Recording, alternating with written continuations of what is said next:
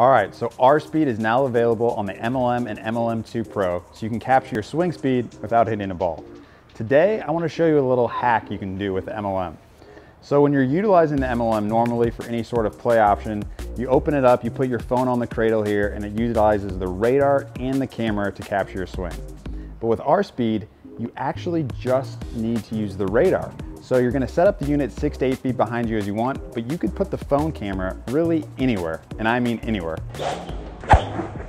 So let's check out a couple ways you can do it. All right, so I'm gonna start with the phone just in the cradle there, but you can utilize any club you want or any swing speed system. I have the Stack today, which is great because they have their own app that walks you through a program.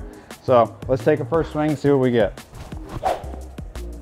Okay, so what's cool is it's now on the cradle, but what we can do is we can put the phone anywhere. So I'm gonna put it over here on our G-Pod, get a second view. Now it's right in front of me.